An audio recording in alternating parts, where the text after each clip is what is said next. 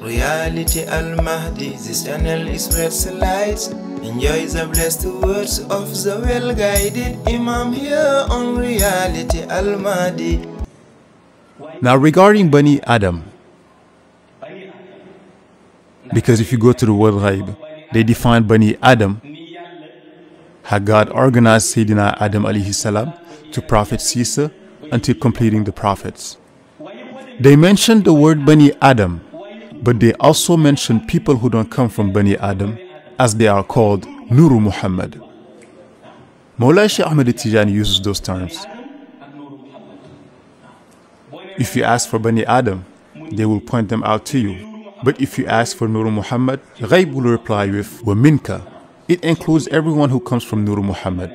If you mention wa min Nuhin, then you are referring back to Bani Adam.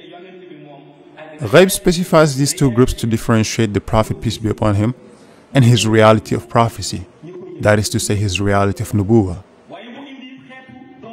Ghaib also talks about humans and their spiritual formation to confirm what Allah said in the Quran, La yukallifullahu nafsan illa wus'aha, as humans cannot handle everything. Yawma la tamliku nafsun li nafsin shay'an wal amru yawma idhin lillah, humans can sometimes be afraid. But Nuuru Muhammad are guaranteed. They are part of the Mirul Kawn, the hidden side. And when they speak, it's wa ma yantahu anil hawa in huwa illa wahyun yuha. There's a difference between someone who speaks from the wahyu or nubuwah and the one who gets all his knowledge from the books.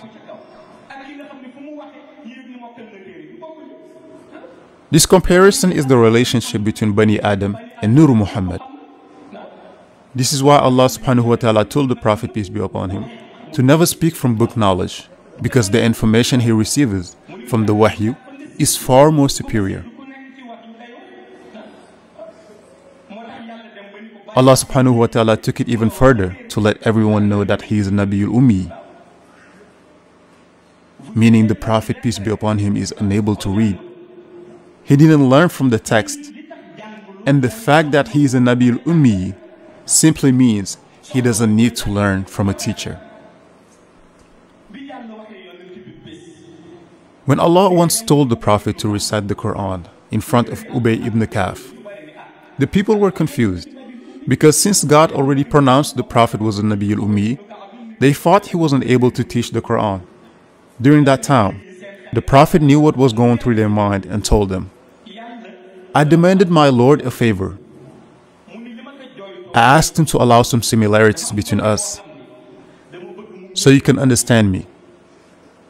Because if you think I'm someone who doesn't forget, or I live a different life apart from the rest, then you wouldn't be able to understand me.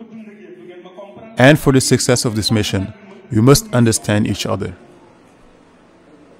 Allah granted the Prophet's request, قُلْ إِنَّمَا أَنَّا بَشَرٌ مِثْلُكُمْ, but still referring to Nuuru Muhammad, yuha ilayya. The Prophet looks just like you, understand him, he behaves just like you, but he holds a prophecy.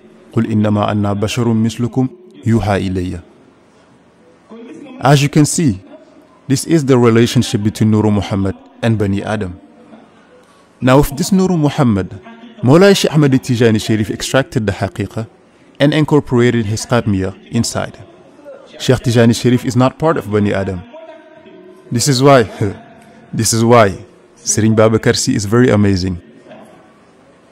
When he wanted to let people know that Sheikh Ahmed Tijani is not included in Bani Adam, he said, Khutbul wujudi allazi abda wilayatahu Rabbi wa Adamu bain al-ma'i wa tini, as he is part of Nuuru Muhammad. Sheikh Ahmed Tijani Sharif brought out his light with this Nuuru Muhammad, uses the wahyu when speaking, and all realities from the heavens emanating from Salatul Fatiha and Jawharatul Kamal are pleased with it.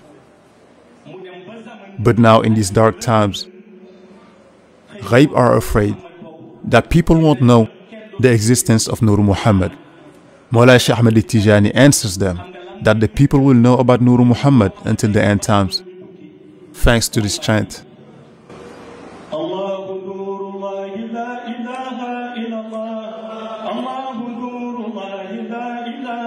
The revolution of lights with the one and only Imam Mahdi al-Muntazar.